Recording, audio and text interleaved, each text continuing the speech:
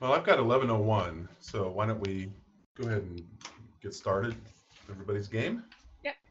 All right, good. Well, welcome back, everybody, and welcome to those of you joining us for the first time as well to another teachingamericanhistory.org Saturday webinar, sponsored as always by the Ashbrook Center at Ashland University. Teachingamericanhistory.org, or TAH.org for short, is the leading online resource for documents-based study of American history, government, and civics, with a lot of resources for teachers, students, and citizens. I'm Chris Burkett. I teach political science and history here at Ashland University. And the theme of this year's webinar series, as you know, is Moments of Crisis. And for those who might be joining us for the first time, let me just point out that our purpose is to talk about an interesting moment in U.S. history with some thoughtful scholars and have a friendly but scholarly conversation for an hour or so about this particular topic. And as always, we invite you joining us to participate in that conversation by submitting questions. So please put your questions in the chat box, and I'll get to as many as possible. And of course, our scholars joining us today are also welcome to address any of the questions. I see them coming in already. That's great. But feel free to address those questions at any point if you like. Excuse me. In the next week, you will receive an email with a link by which you can request a certificate of participation, and that email will also include a link to the archived video and audio from today's program.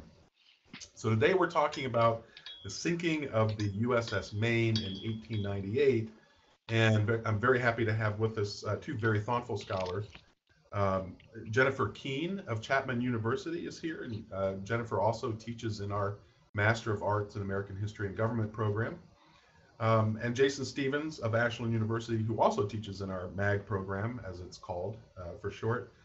Just mention quickly, Jennifer has published several outstanding books and articles, especially on World War One, but even beyond World War One. Really fantastic books that I highly recommend.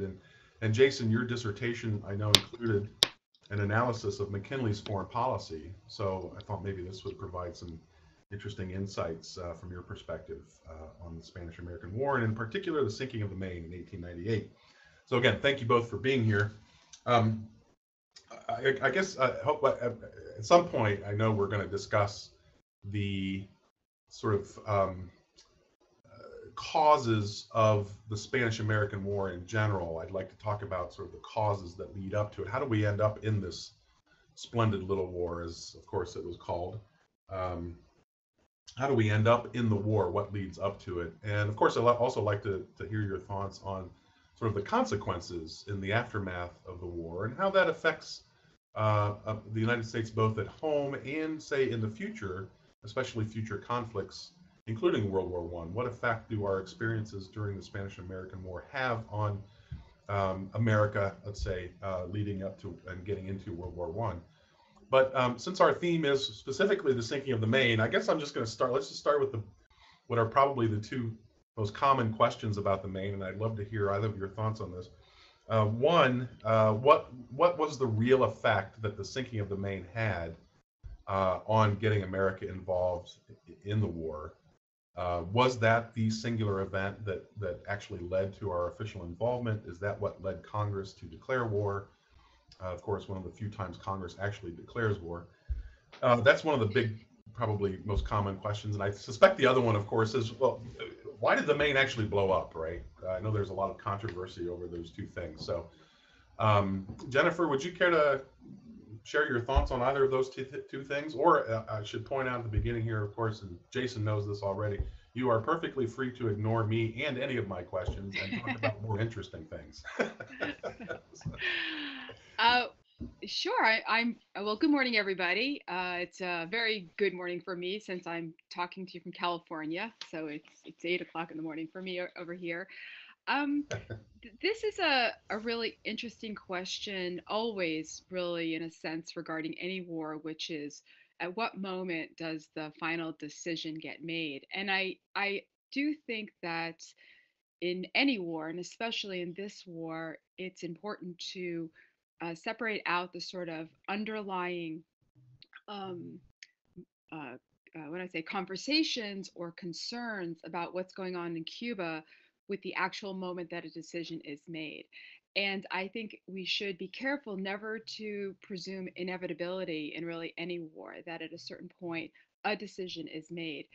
And so, in that sense, I think this is why the Maine is so important, because the Maine is the moment when the decision is made to go to war. And it didn't have to go that way. It's an interesting parallel between the war I study, more significantly World War I, and the Maine, to realize that the Maine explodes in February, but the actual declaration of war does not happen until several months later. And the exact same thing happens in World War I, when the Germans resume unrestricted submarine warfare in January, and the decision for war doesn't come until April. So I think one of the things, if we want to feel better about decisions for war, is to realize that this is the result of several months of deliberation and argument. It's not like Pearl Harbor, where immediately it's clear, right away we're going to war. So in that sense, even though all of these examples I'm giving involve ships, we should we should realize that there's some important differences. So in a nutshell, that's where I would kind of place the significance of the Maine as one, as the catalyst that provokes the decision to start this war. Yeah, that's very well stated. So we have to be cautious in linking any particular event. If I understand what you're getting at, we want to be a little cautious in saying it's any single particular event in the case of the Spanish-American War that ultimately leads. It's a factor, of course, right? And perhaps an Well, I important think that factor. it's the moment at which it seems that a decision has to be made. Ah, That the way that McKinley, well, I'm not an expert in McKinley foreign policy. Now you intimidated me by introducing Jason the way you did. So Jason, feel free to correct me here. But from my understanding of it, it seems that the McKinley is trying to use diplomacy, and the moment at which he loses the backing of Congress to continue along that diplomatic path happens as a result of the Maine being a Maine exploding. that's great. Yeah, So, I think that's exactly right, and very very well stated, Jennifer. That the sinking of the Maine um, is, I think you called it, the catalyst for a decision on war, and I think that's aptly describes the situation as it existed in the United States in February 15th, 1898, when the Maine is sunk. And as you correctly point out, right, there's several months that go by between the sinking of the Maine and a declaration of war, or McKinley's request for a declaration of war to Congress. And in between those two events, um, what's going on in the United States um, is worth our consideration, because it's the sinking of the Maine immediately sort of spurs on the those in the country, mostly among the Republican Party, who were already in favor of war with Spain, who were pushing McKinley in that direction. Up until the sinking of the Maine, McKinley tries to remain a sort of the ballast between the two extremes, the pro and the anti-war factions in the country. But once the Maine is sunk, and we immediately sort of jump to the conclusion, and the circumstances of the time pointed us in the direction that it was sunk deliberately by the Spanish in Havana Harbor in Cuba. And the newspapers immediately jump on this. So William Randolph Hearst, Pulitzer, Yellow Journalism jump on the sinking of the Maine as sort of the final straw when it comes to future negotiations with Spain. It's at that moment that many in the country say these negotiations are over. The only honorable path forward is war. So you have right, the slogan, "Remember the Maine, to hell with Spain." becomes the mantra, especially of the pro-war faction in the country, that basically removes further deliberation or negotiation with Spain, takes that option off the table once and for all, I think. Yeah. Yeah, and So, oh, sorry, can I? no, I please was, go ahead, I Jen. was just gonna say, I think that that formulation of suddenly turning what had been, in many respects, a concern about a humanitarian crisis in Cuba, the way that Spain had been attempting to suppress the rebellion, and the notion that America had almost a responsibility to stop these atrocities. When you combine that with, Jason, what you're saying, now an assault to national honor, and this is a sense that not only are we maybe shirking our duty as a rising world power by not intervening to stop suffering, but now we're sort of being slapped in the face and we're going to be considered a third rate power if we don't actually stand up to this insult. That's a powerful combination that McKinley finds harder and harder to resist as this conversation goes on in the aftermath of the Maine. Yeah, and I think that's exactly right. And Chris, I know you've written on this topic as well. And what Jennifer has just observed here, right, that it's a combination, this wicked combination of, on the one hand, preserving national honor, preserving the national interest, avenging the loss of American life at the hands, supposedly, at the hands of the Spanish in Havana Harbor. You combine that with, as Jennifer pointed out, the humanitarian crisis that's going on in Cuba. McKinley, in asking for his declaration of war, combines those two things as justification. We're going to war, one, on behalf of American interest, because it's in the essential national self-interest of the country to go to war, but also in order to help other foreign oppressed peoples. That's a combination that we see for the first time in the Spanish-American War, or what I ought to say, the first time as justification for America to go to war. That had never happened before in the nation's history. That had never happened before. What I mean is, the justification for war had never been for the sake of uplifting or helping other foreign oppressed peoples. It had always been focused solely on American interests, on preserving American rights and liberties. Here now, for the first time, and largely as a result of the sinking of the Maine, you have an American president justifying to Congress that we need to go to war. Yeah, it's about ourselves. We're going to, look out our own interest, and we need to protect our interests and our honor. But also, we need to help those poor, suffering Cubans who are being mistreated by their Spanish overlords. And that's where the emphasis is. And that had never happened before in American foreign policy history. It's worth noting. Definitely, and I think you can see exactly that same very powerful combination when you look at World War One, and you can, when you start thinking about this as a transitional moment in terms of that kind of new way that America is going to go to war in the 20th century. I think that combination is something that we see reverberating throughout future conflicts that the United States becomes engaged in. And I would just also add to that this is part of an internal debate within the United States in which we also see a little bit of distrust on the part of people who are primarily motivated by the humanitarian independence element when we consider the Teller Amendment being added to the war resolution. Yes, That that's a there's great a point. sense that yes, we say this, do we mean it? And there's skeptics even within the country, and so that ongoing debate about, you send the dual message and then maybe one half doesn't feel you've totally lived up to the bargain, and that's, I think, another dynamic we see developing out of this conflict. Yeah, Jen, these are all great points. These are really, by the way, just let me say, both of your comments, or all of your comments, are really helping to frame why we should consider this a moment of crisis, or as you're nicely putting it, a moment of decision. But that the point about the Teller Amendment introduces that other sort of underlying element of our democratic republic, which means, in a way, the opinions of the people matter in such decisions, right? And the Teller Amendment, just so everybody knows, if I remember correctly, the Teller Amendment was meant to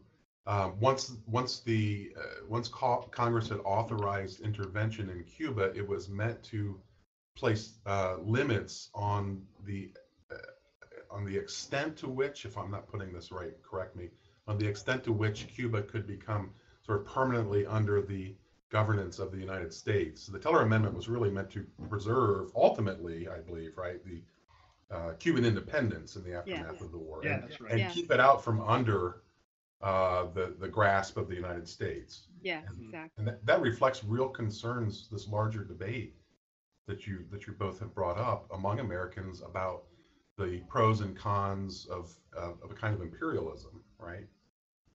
And I think this feeds into the documents that we had for today's session, which is that there is a sense of well, you see the debate playing out with why aren't we doing the same thing with the Philippines? So if we had these mixed motivations when it came to liberating Cuba or declaring war on Spain to liberate Cuba, um, when the Philippines kind of now enter in, and it's worth noting that the first military action of the war is in the Philippines. Yeah. It's not in Cuba. So this is where people start crying foul, saying, "Wait a minute, this is kind of smoke and mirrors here. You got us looking at the Maine, and suddenly Dewey goes into Manila Harbor. Where are the Philippines? So never heard of them. Yeah. And you see that playing out in the documents here, the sense that, well, why didn't we adopt the same kind of attitude towards liberating the Philippines from Spanish oppression? Yeah. So that right away, that newness of this message provokes debate within the country. Yeah, so with the Teller Amendment in Cuba, the decision is made right away that America, in entering this war on behalf of the Cuban people, America has no selfish ends of its own to serve, right? The Teller Amendment, we are going to preserve Cuban independence moving forward. America is not going to be interested in subjugating the Cuban people. To kick the Spanish out and then replace the iron yoke of Spanish rule with a less oppressive or golden American yoke. We are going to preserve these people's independence. But in terms of the Philippines, there's no decision that's made up front early on in the progress of the war about, okay, how exactly are we going to handle the Philippines? You don't have an equivalent of the Teller Amendment in the Philippines. And I think for McKinley, in the early on in the war, he's not sure what he's going to do with the Philippines. And it's not until towards the end of the conflict, and when it comes to, okay, are we going to incorporate these people into the United States? Are they going to become a territory for future statehood? Will they be a colony? Will we grant them full and equal independence, like in regards to the Cubans? McKinley doesn't make that decision until very late. He had, for most of the conflict, sort of waffled back and forth regarding, okay, what are we going to do with the Philippines? For most of the period, McKinley seemed to be focused intently on the island of Luzon. So the sort of the prize jewel of the Philippines. His initial thoughts are, you know what, maybe, right, all we need is Luzon, and we can use that as a military outpost, and it can be useful for advancing American interests in the Pacific. Right. But eventually, as time wears on, and especially after what McKinley described as one prayerful night, where he spends the evening in contemplation and in silent prayer regarding what should America do with the Philippines, he eventually decides, almost entirely, I would say entirely, on his own, to annex the entire archipelago. Yeah. Yeah, that's the remarkable thing too, when you consider that the people living in what we call the Philippines didn't necessarily identify themselves as Filipinos. If I remember correctly, that's a relatively recently sort of created category of people who happen to be living on these, hundreds of islands in this archipelago, Mm-hmm. and but that does play a factor in this decision, because, as you point out, Jason, there were quite a few people arguing we don't need to take the whole Philippines, because there's really, I mean, that's sort of a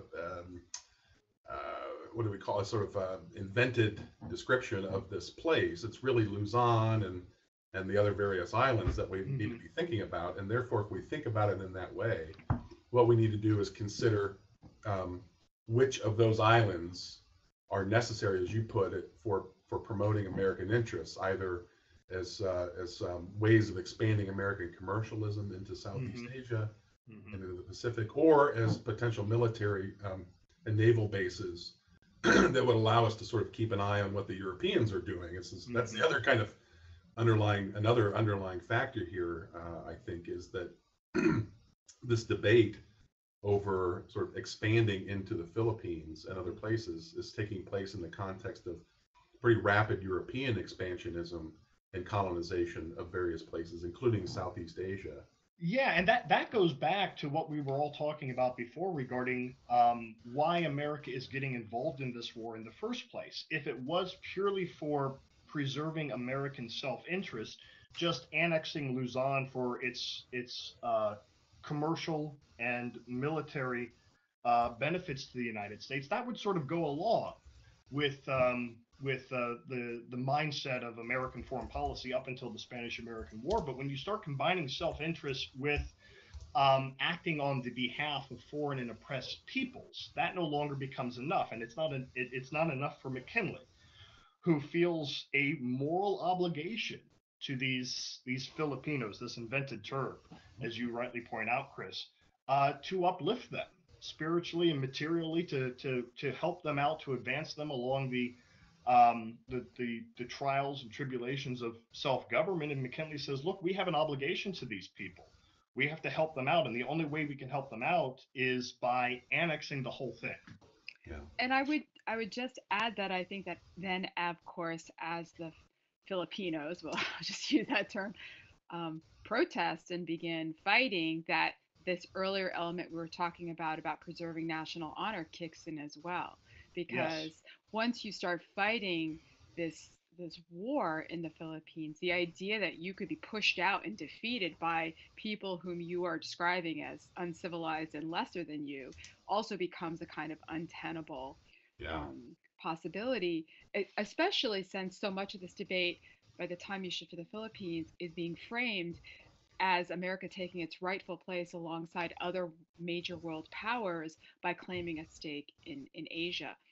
And the other point I wanted to make was that I think that when you look back at this period, it has this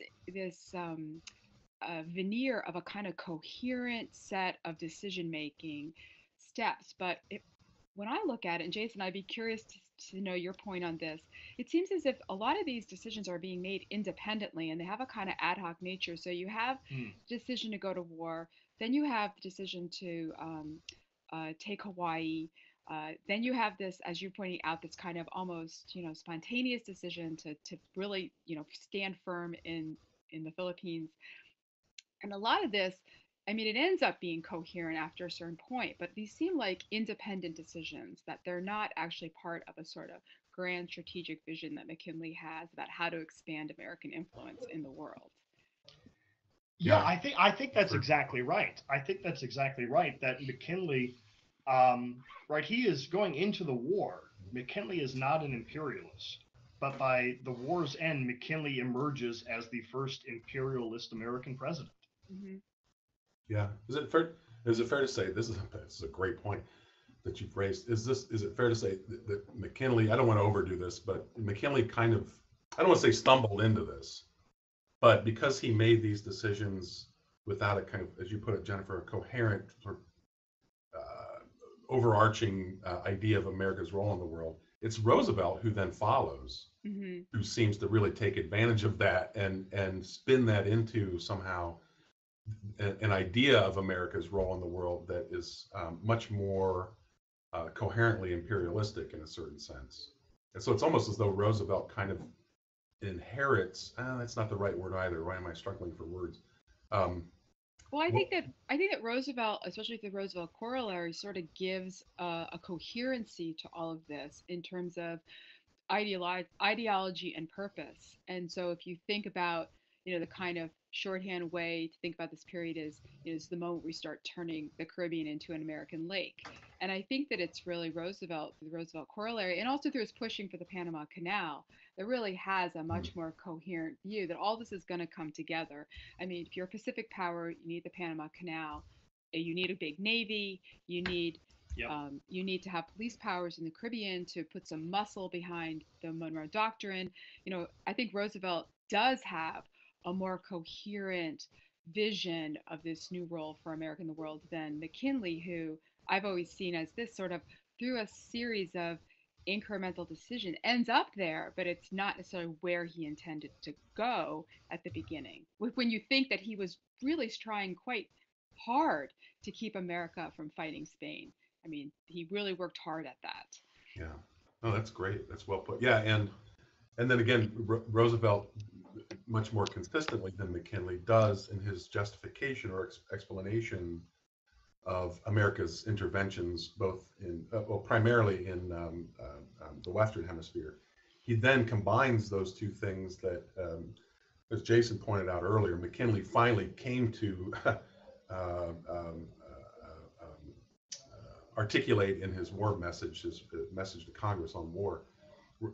What Roosevelt seems to me to consistently do is combine those two purposes or motives or even ends, you might say, in foreign policy, which is it's a combination of promoting and defending American interests, and at the same time it has a kind of humanitarian cause to it. That is, we're promoting sort of the civilization of the world, and thereby doing good to certain peoples who are, shall we say, how they probably would have put it, sort of uncivilized, perhaps even savage, as you mentioned earlier, Jennifer. Right. So they found a way ultimately, and I think Roosevelt did this probably intentionally and very well, to bring a lot of people on board in a certain way by saying we are intervening abroad for the combination of the two things. There's this sense of American honor and interest on the one hand, but we are simultaneously doing this in a kind of like a benefactor. And by the way, what that means often, as you know, is that sometimes we actually have to go in and fight and perhaps govern these underdeveloped peoples around the world for their own good, which I think is one of the larger arguments, or one of the main arguments that came out with regard to the Philippines, right?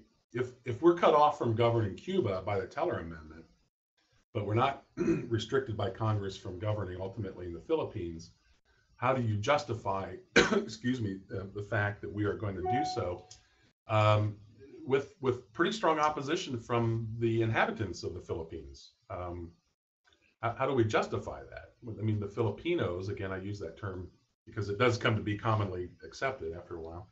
But when the Filipinos start to fight back, they actually issue their own Declaration of Independence and make some of the same arguments that Americans had made, which was they had a right to govern themselves by their own consent. How do we justify the fact that we actually wage a war against the Filipinos over whether we ought to rule them or they ought to rule themselves? Well, it seems to me the more powerful, in a certain way, and appealing answer to a lot of people was they're not ready to govern themselves yet, and we therefore, it would be better for them to be governed by us, a more advanced and civilized people, so they can learn sort of the lessons of what it means to be a civilized people and therefore more capable of governing themselves. I'm doing too much talking, I apologize, but no, that was all really, really good, and I think exactly right. TR fully embraces the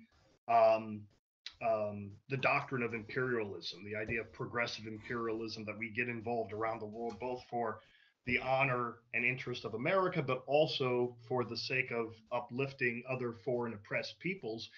McKinley, whereas instead of sort of giving the idea of imperialism a bear hug, McKinley really has to be pushed into that. And I think part of that is because McKinley is dealing with a much more divided Republican Party. Because going into the Spanish-American War, the Republican Party is divided. On the one hand, you have the pro-imperialists, like Albert J. Beveridge, senator from Indiana, and one of his speeches was among the documents we read for today's session, that speaks to many of the same themes you brought out just now, Chris, and I hope we can get to that. But then you also have others like, what was his name? Thomas Reed, the Speaker of the House of Representatives, very anti-imperialistic Republican. And McKinley is having to deal with these divisions in the Republican Party that by Roosevelt's era are pretty much settled in the direction of imperialism. Yeah. Yeah. And I would just add to that, I think that when we started this conversation, or at least maybe about 10 minutes ago, we were making the point of the distinction between how Cuba was being treated and the Philippines. But in 1901, with the Platt Amendment, there's actually more cohesion now, because even this promise of independence to Cuba is somewhat reneged upon with the Platt Amendment, where Cuba really becomes another one of these islands that has to be under the tutelage of the United States. We get the rights to Guantanamo Bay, if we want to talk about a turning point, something we still have. But this idea that they have to consult with us before they can have international agreements, and that we have the right to keep our military there to protect life, liberty, and property. So really a protectorate status. And so even that then becomes a much more coherent foreign policy vision of how we're going to deal with these what I don't even know what to call them. They're sort of colonized, sort of not colonized, but these new possessions that are coming under American control. And Jennifer, that's a great point, because that's also part of the debate, right? When you call these, what is the future condition of these territories or protectorates or possessions? Are they possessions? Are they protectorates? And I know that argument plays out in the Philippines as well. In Cuba, because Congress had issued the Teller Amendment, it was pretty much clear that officially we were not going to permanently govern or even make Cuba part of American territory, right? So even though, as you point out, with the Platt Amendment and other future things, we kind of found ways around that. And to me, the Platt Amendment essentially says, we sort of, we know we can't permanently govern Cuba, but it also implies that we can govern them anytime and for as long as we need to, both for our good, but especially for their good, right? And in the Philippines, those islands will become incorporated territories or dependents on the United States, although nobody believes seriously that the Philippines will ever eventually be annexed as a state, that they will come into the Union as a new state.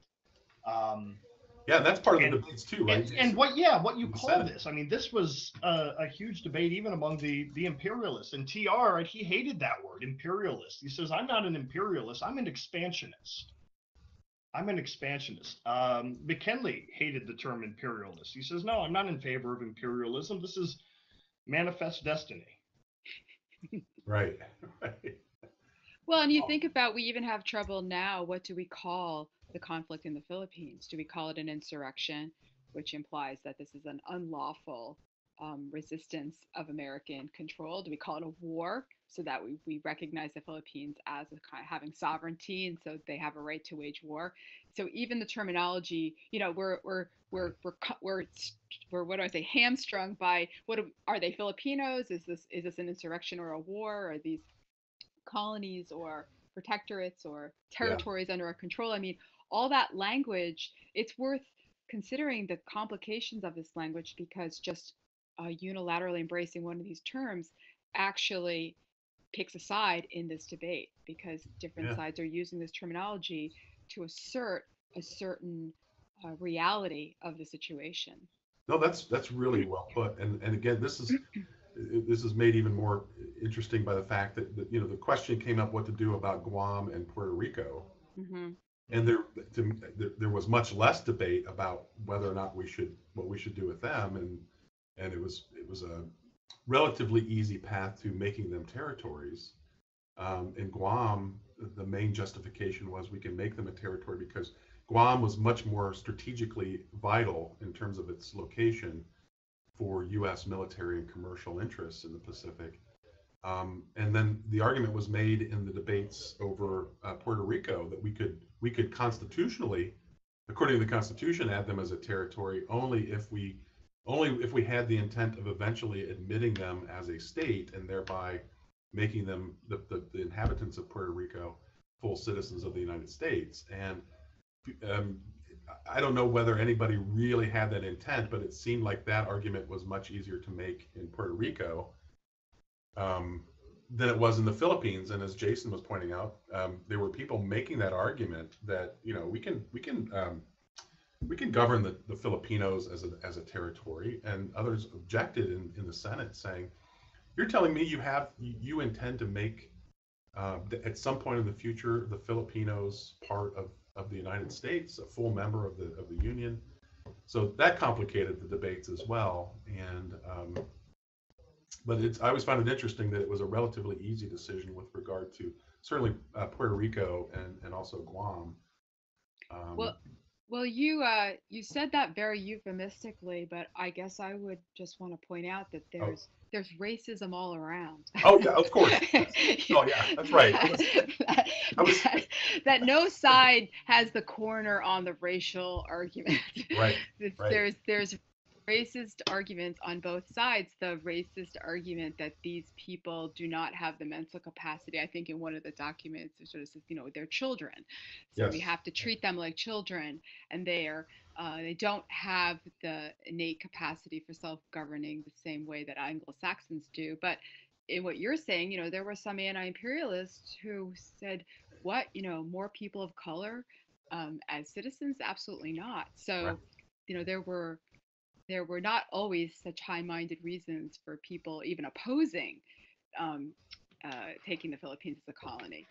Yeah. Yeah, No, and for that's a those reasons that you just great brought point. out there, Jennifer, I mean that's the compelling force behind what McKinley and TR envision in regards to America's role in the Philippines, because they are like children in terms of their innate capacities. That is, that they don't have sort of the developed capacity for self-government, for self-rule. That's why, right, we, the enlightened and powerful United States, need to go in and teach them self-government, to teach these children how to govern themselves. And so that's what that's our moral obligation in the Philippines, because they're incapable of ruling themselves. We now need to go in there and rule them absolutely. We're not going to get their consent. We're going to rule them absolutely because they're children, but with the hopes of elevating them or uplifting them to a condition, to circumstances where self-government might be possible sometime in the future, sometime down the line, through the path of this people's moral, intellectual, and spiritual development that will be spearheaded by the benevolence of the United States. Yeah, that's very well. And I'm glad you're both addressing this, because this was the focus of several questions. Carolina submitted a question on the sort of the racism as a motive to the imperialist desire, and I'm glad, I'm especially glad, Jennifer, you brought up that that racism played a part for both some pro-imperialists and anti-imperialists, right? That the Jason just articulated that part of the imperialist mind that made the argument that because these they were often brutal, as you know, in their language, right? So I'm just imitating their language. That because these people are so savage and uncivilized and barbarous, that we have a moral obligation to help them become civilized, right? But on the other hand, as Jennifer pointed out too, you have that part of the anti-imperialist mind that says, yeah, of course they're savages, but why would we therefore want to govern them or occupy them or have anything to do with them, right? So this idea of the degree of civilization, or the point to which a people has evolved in terms of their civilization and their capacities for self-government, it plays an important role on both sides, as you point out. And Larry just submitted a question: would the racist ideology therefore have ranked Puerto Ricans and Cubans above, say, Asian Filipinos, and therefore made Puerto Rico as a territory more palatable? That is such an interesting question. One of the things I have done some work looking at political cartoons of this period, and if you look at political cartoons and caricatures of the Cubans pre Maine sinking, they are depicted as basically very light skinned, um, very well educated, sort of refined people. The minute that the war is over and you start looking at political cartoons, you start seeing even Cubans being depicted as black babies. That now we have to actually uplift them. And it's Wow. this really interesting shift of Cubans from white to black almost overnight, Wow. depending on whether, because the humanitarian campaign has to really appeal to people that we need to help them, and that focuses on Cubans as light skinned, and then when it becomes to they need our tutelage, they're depicted completely differently in political caricature, and that is a quite striking shift that you can see around the debate. I think that one of the interesting things to me in the documents we had here was that, given our situation today where we think of race, we think very much of black and white, but in these documents, they're really concerned about Caucasian and Asian, and Anglo-Saxon and Asian. So Right. there's racial aspects, but also race in the terminology of the time as being connected to ethnicity. And it's worth recalling for us that this is the moment of probably the height of our anti-Asian sentiment in the U.S. We've had the Chinese Exclusion Act, but now we're going to see in the few years after the Spanish American War, the gentleman's agreement with Japan, that the height of anti-Asian feeling it's really occurring during this period. And that's coming out in this debate as well, that it's the Asian sort of yellow peril that we have to be concerned Mhm. about domestically. And that's where I think the anti-imperialists are concerned about what is this going to mean for us as a country. It might help us economically, although there's a lot of people arguing that colonies are expensive, and to claim that we are going to sell a lot of manufactured goods to underdeveloped nations is not actually a logical argument. But then there's also these concerns as to what happens to these people in the future. Do they Right. start getting rights? Can they start sending representatives to the US? Do they, even if they're not full-fledged citizens, what protections are we going to be giving them? And that's where you start seeing a lot of this racial ideology coming to the forefront. Jennifer, That's that's wonderful. so interesting. No, that's fascinating. And can I just say, by the way, I'm always so impressed with your work looking at popular literature and newspaper, cartoons. And I'm just going to mention quickly one of the most interesting presentations I've seen here as a mag as part of the mag course was your talk last year on the use of propaganda to recruit for the war effort in World War One. I thought that was fantastic. But I had no idea that shift was actually taking place simultaneously. It just reinforces the depth to which racial distinctions were an important consideration in the minds of white Americans at the time. That's amazing. Yeah, and I would only add to that, and I mean, I think that's exactly right, and that makes a lot of sense. I did not know that about the political cartoons and the depictions in America of Cubans pre and post Spanish American War. But yeah, that makes a lot of sense, and you sort of would expect that, knowing some of the history, because I mean, for the progressive imperialist, and even for some of the many of the anti-imperialists as well, right? This was imperialism was a racial theory. It was based on racial ideology, and it wasn't just sort of a, well, there's whites, there's us, and then there's the rest of the world, and all the other races of the world just thrown together in one big batch.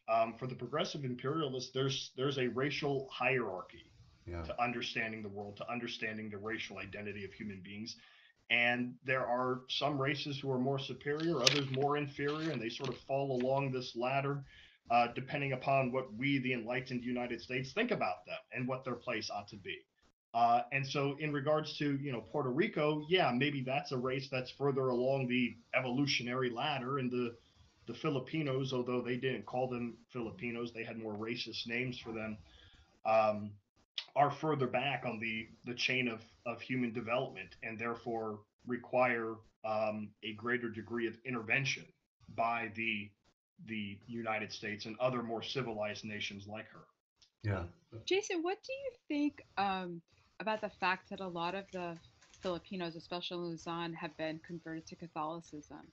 Do you think that this is also something that, because on the one hand, Yeah. you could think that this shows that they actually have long exposure to Western civilization, but on the same time, the fact that a lot of these missionaries that are going to the East are obviously Protestants, and so the Catholicism is also problematic. Yeah, oh, that's such a good question, Jennifer. I'm not quite sure I have a good answer for it. I mean, I do know that that Christian missionaries, they sort of will use progressive imperialism and America's role abroad in places like the Philippines as a springboard for bringing the gospel to other foreign peoples.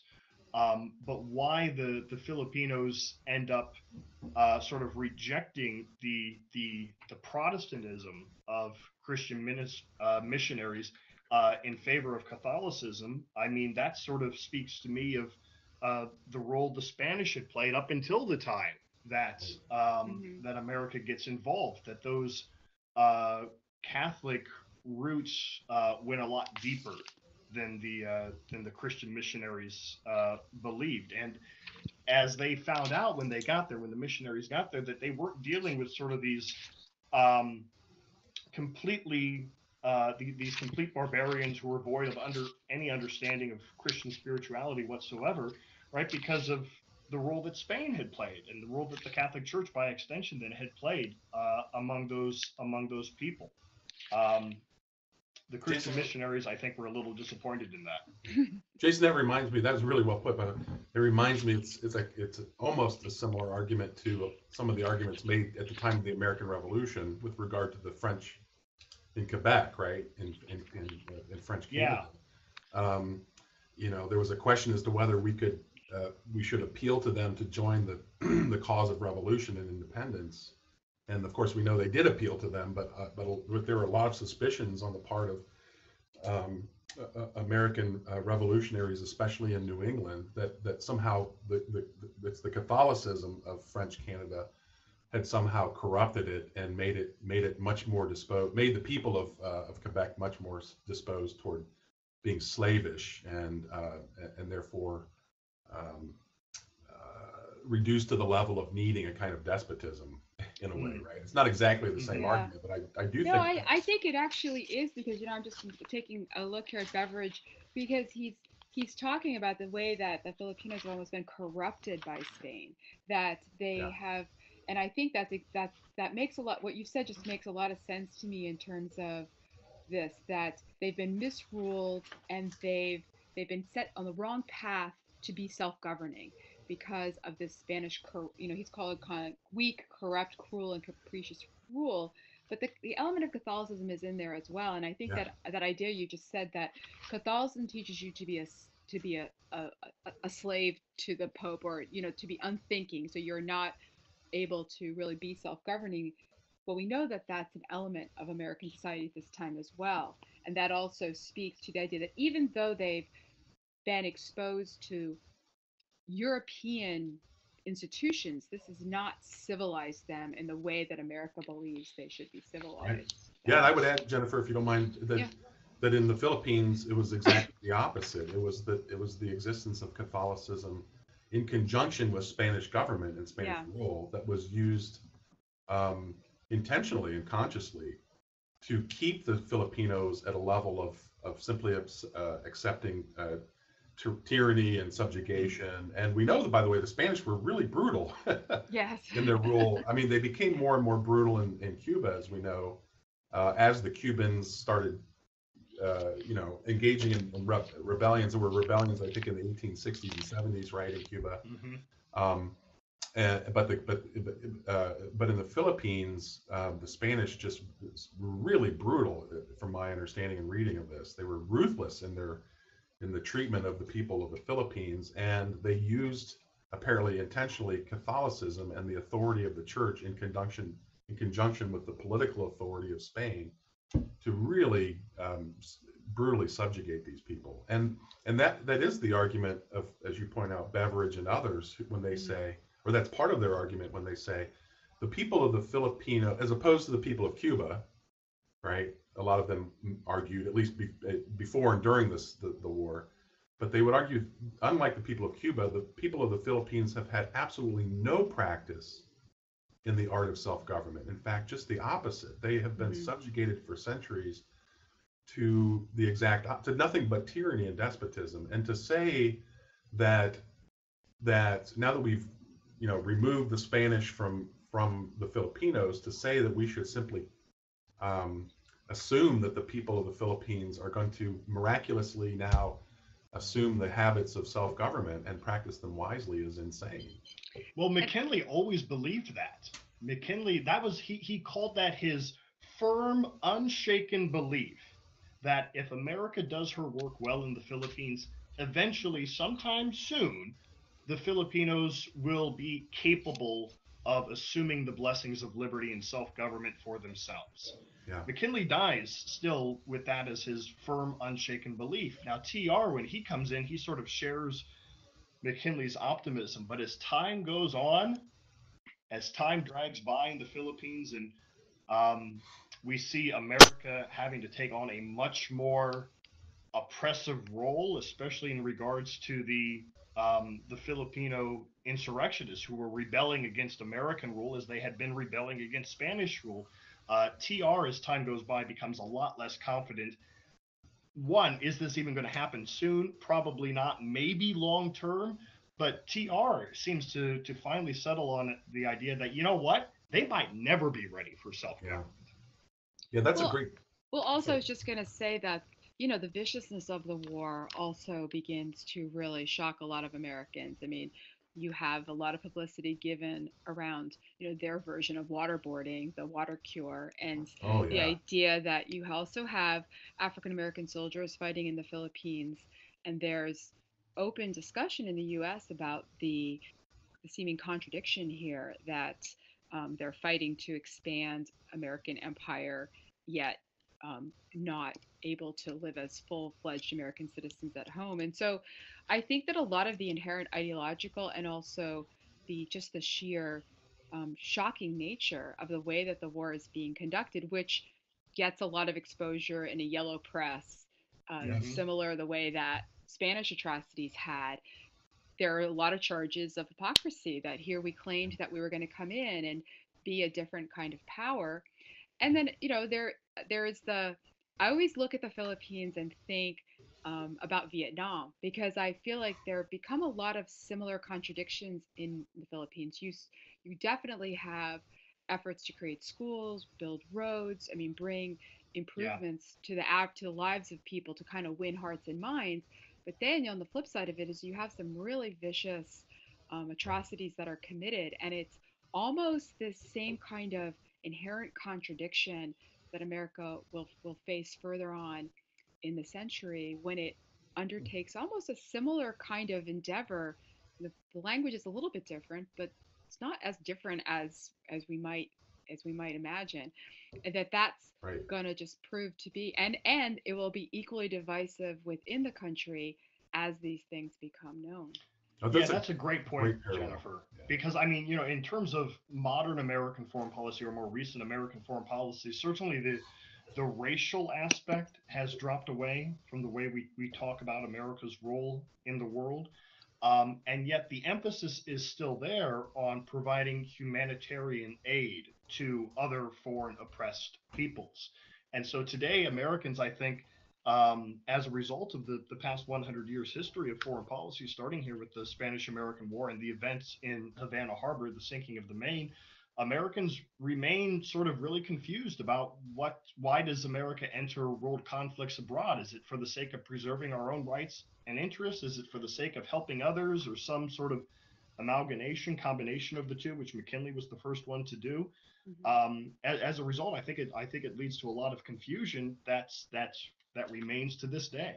Yeah. What is a just and proper American foreign policy? What does it look like? Absolutely. And Yeah, I, that's a great I point. would just add one other, because since the whole theme is turning points and significant moments, I do think, however, this is a significant moment for the U.S. because there is, in the ideas of the imperialists, and Mark Twain actually mentions this as well in a derisive way, that the way to move forward is to sort of play Europe's game, to Yeah. really develop a formal colonial empire.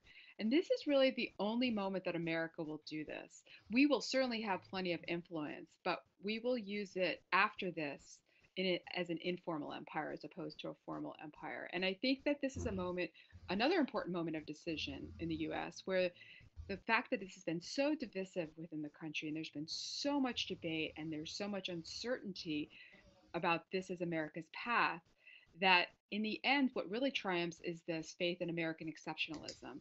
And that we are not, yes, we want to be on par with other powers in terms of respect, but we decide not, in a sense, to create the same kind of formal empires that Britain and France do. I mean, this is a moment where Britain and France are really expanding their empires big time. Africa's being divided.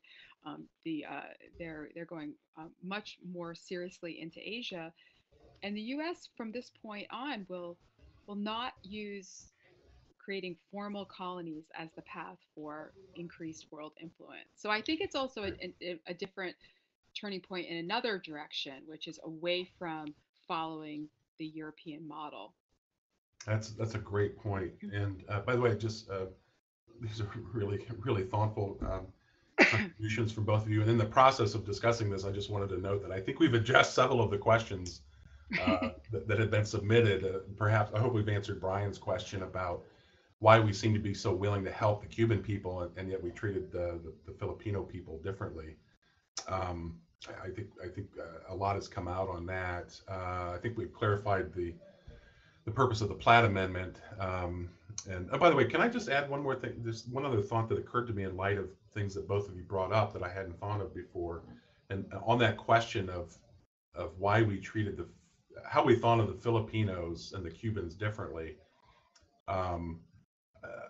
Jennifer, you mentioned earlier how portrayals of the Cubans changed, from the beginning of the war to the end, and it just reminded me again of one of the arguments going into the war was that the Cuban people, not the Spanish occupiers, but the Cuban people somehow were capable of exercising a degree of self-government, and they used the language of them being more civilized, right, than a lot of the others around the world who were part of Spanish territories, and a few Americans even suggested that was partly due to their proximity to the United States, right, that they had attained a certain level of civilization through commercial engagements with the United States and so on and so forth.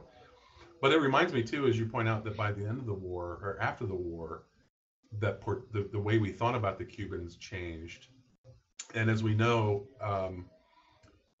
The Platt Amendment, again, and just so everybody knows what the Platt Amendment was, it was an amendment tacked on, I believe, to U.S. Senate approval of the Cuban Constitution, which had been written and ratified by the Cuban people.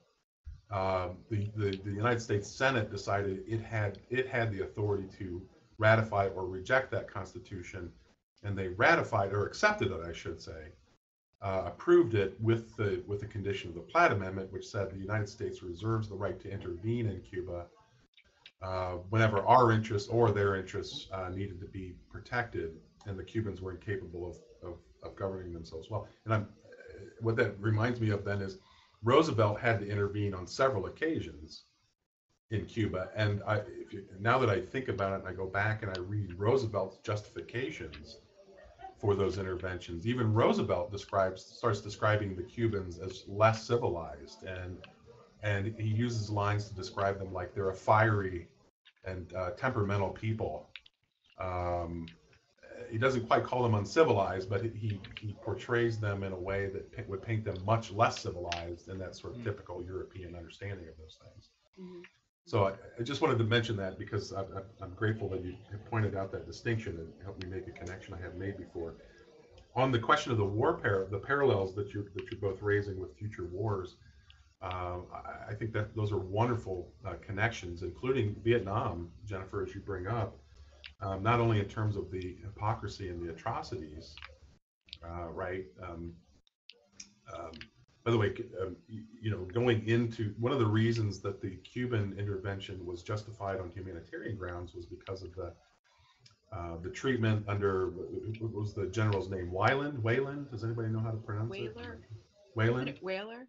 I think it's Wayland is how it's pronounced, and his reconcentration camps, and then as you mentioned, we did the same thing in the Filipinos, exactly the same thing. But the real parallel, as you both point out nicely, is not just between the Spanish-American War or the treatment of the Philippines and Vietnam, but other conflicts and wars, is this distinction between what our goal is. What is our goal? Is our goal to conquer, or is it to help and benefit them, to civilize them? That seems to be where we've been divided, and that's a big debate in the Vietnam War, especially among Johnson's administration. I know there's deep disagreement over what our purpose there is. Is it to defeat the communists and drive the communists out of Vietnam, or is it to help civilize and improve the quality of life for the people of Vietnam? So I just wanted to reinforce that distinction that you're both making so nicely. And I'll stop talking so much here because there was, since we were sort of ended there on the theme of imperialism, there have been several questions on again, sort of the larger American views of imperialism. Nick posted at the very beginning of our discussion, he's been waiting patiently for his answer, a question about sort of the views of American businessmen with regard to imperialism, and I'm wondering if either of you can say something to who tended to be in favor of imperialism before and after the Spanish-American War, and also add to that, kind of combining some questions here. What role did yellow journalism? What role did Hearst and Pulitzer play in not just promoting the cause of imperialism before the Spanish-American War, but perhaps after? Yeah, those are some really good questions. I can at least really try to answer one of them in part, because I'm thinking of the last document that we haven't mentioned yet. I don't think the platform of the American Anti-Imperialist League. The anti-imperialists, those who come out and oppose McKinley and then later TR's doctrine of imperialism in the Philippines and elsewhere, it's really a strange collection of political bedfellows that makes up the American anti-imperialists. Because on the one hand, you have sort of your diehard progressives like Jane Addams and John Dewey, who you may think would be behind this idea of uplifting other less fortunate human beings throughout the world, and America getting involved for the sake of the regeneration of the world, the civilization of the world, advancing civilization. But Jane Addams and John Dewey, they are sort of repulsed by this idea. And then really for the first time, you have as their political allies others who would disagree with them on any other domestic policy. So many Republicans like Thomas Reed in the House, those who were sort of repulsed by the turn of the Republican Party towards imperialist ends, those who still considered themselves sort of old Lincolnian Republicans. So the platform for the American Anti-Imperialist League, they quote Lincoln at length. Lincoln's line about that, quote, "No man is good enough to govern another man without that latter's consent. When the white man governs himself, that is self-government. But when he governs himself and also governs another man, that is more than self-government, that is despotism." Other references to the Declaration, the Constitution, and Washington adorn that anti-imperialist platform. So you've got progressives, you've got old line Republicans, you've got Democrats who are all members of this anti-imperialist league, who sort of find themselves on this one issue in regards to America's role in the world, sort of thrust together and joining forces in a way that Mark Twain among them as well. Mark Twain is another one. Who Jennifer mentioned, right? They find themselves sort of united, strangely enough, in opposition to imperialism. Yeah, that's a great point. But by the way, Jason, I thought of this earlier, and meant to ask, but since you kind of bring it back up, and I know again you wrote about this in your dissertation. So, what was it about the people are often surprised to find that it's the Republicans who are. There are more Republicans who are imperialist, have imperialist tendencies than Democrats. Can you explain why you think that is in a few minutes? Yeah, no, really good question. No, it really is The Republicans are the ones who um, get America rolling down this path of imperialism in the late 19th, early 20th century. It's your Republicans who are the first real progressives at its earliest time in American history.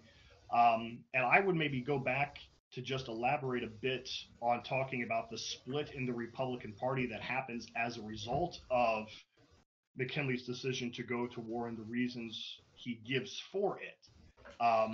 Because both sides, the split that occurs in the Republican Party, in favor, pro and anti-imperialism, both sides think that they are following in the path, following in the footsteps of the American Declaration of Independence, that they are following in the paths of that great emancipator, Abraham Lincoln.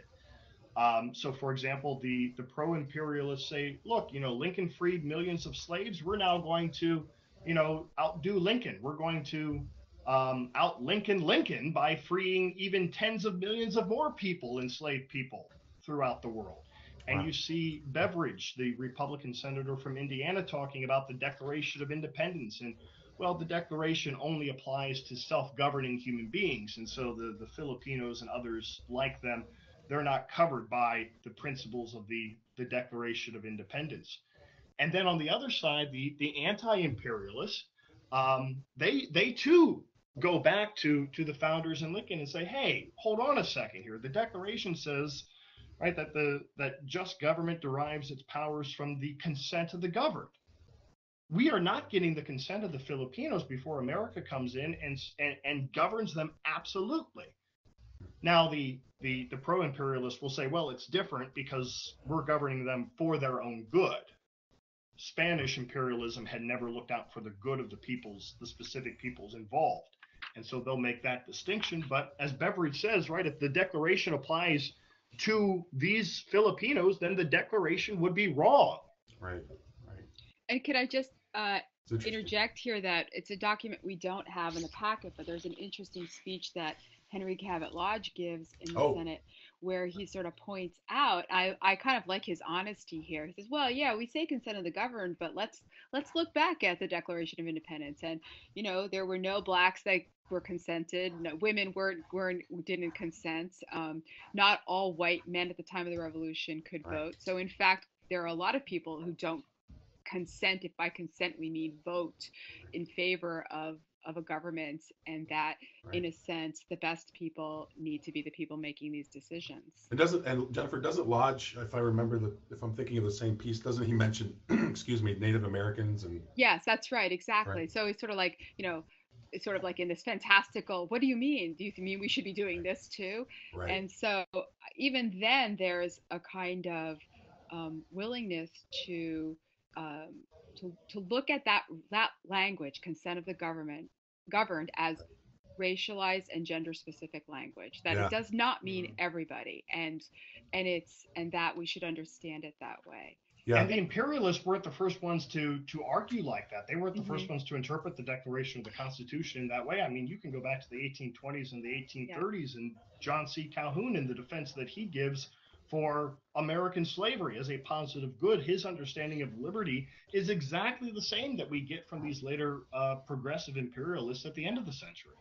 no, that's a great point. So And in some ways, the anti-imperialists are not just then arguing for the status quo. Okay, let's not have colonies. They're actually are advocating for a new interpretation of what consent of the governed means. That's a kind of new it's a new conception of even understanding that term. Hmm. Yeah, that's a wonderful point.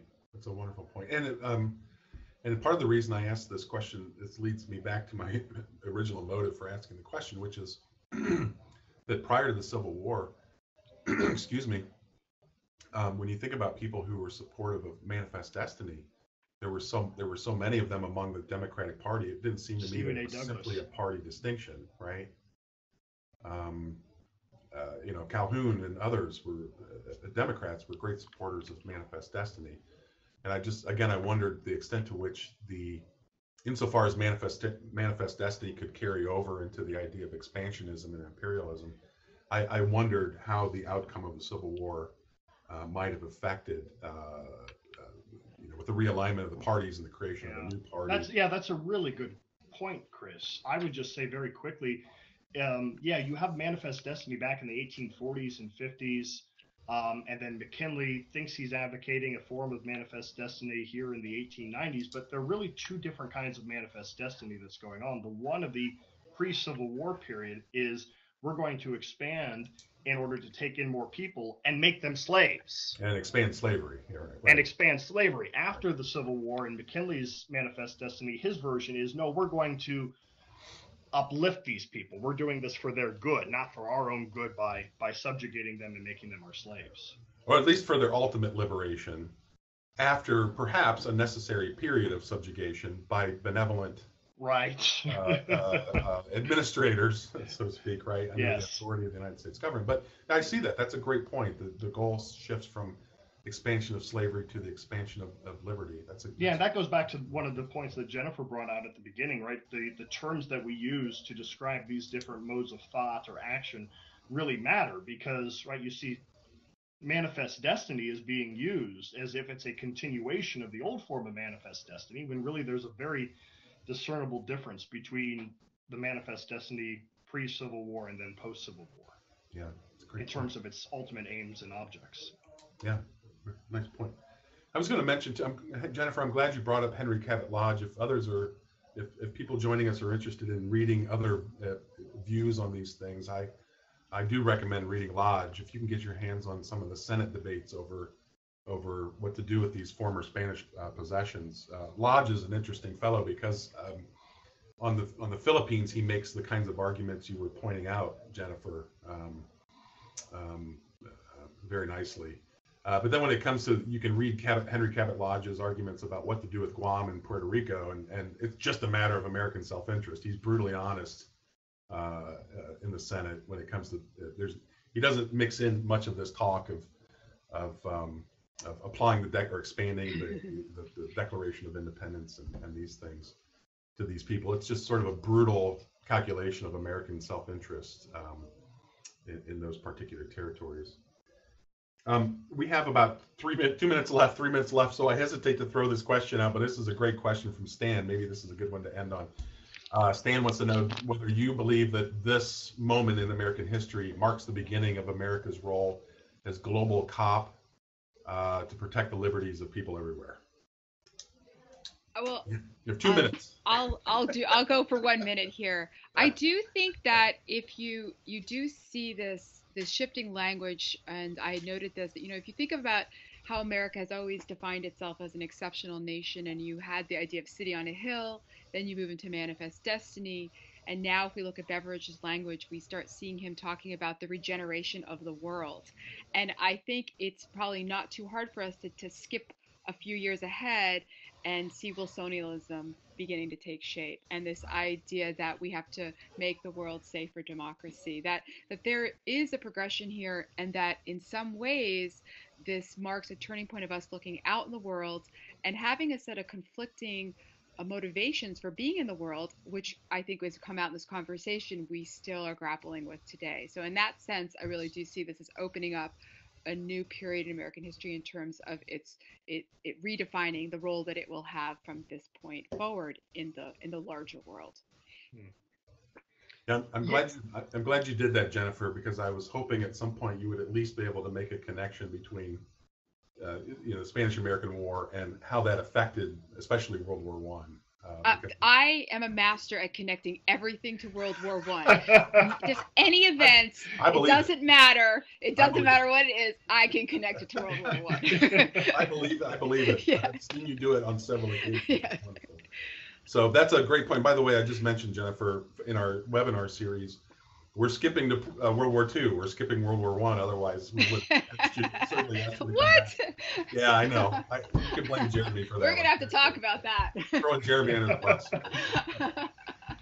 Jason, anything to add to that or thoughts? Or I know you've written a lot about this as well and thought about it as well. No, I think that was really well said by Jennifer there. The only thing I would maybe clarify a bit is I see maybe less of a progression from the American founding up through the Spanish-American War and more of a clean break where you have one understanding of of human nature, of good government, of America's relationship with the world coming out from the American founding, that for the most part governs American external affairs for most of the 19th century up until this moment of crisis, as we've been calling it, and the Civil War, not the Civil War, excuse me, the Spanish-American War, which represents, instead of maybe a progression of the past, a clean break from it, and one that America to this day is still under the influences of. Yeah, nicely done. Now, there you go, Stan. You managed at the very end of our webinar to finally bring out a friendly but scholarly disagreement among very thoughtful people, That's right. which is wonderful. It's wonderful. This is what keeps us talking about these things when we find things like that to argue over. So I want to thank you both very much for an extraordinarily enlightening conversation. I've enjoyed it very much and have learned a great deal. So thank you very much for your time. Thank you. Thank you. Real pleasure. Thank you. Great job And, moderating. Oh, well, thanks. Every once in a while, I get interested in these things. So, and thanks for the questions that folks submitted today. They were great questions. Just remind you again once more about the email you'll get with the link for your certificate of participation. I mentioned this earlier. Both of these fine scholars teach in our Master of Arts program. So if you're not familiar with that, maybe take a minute.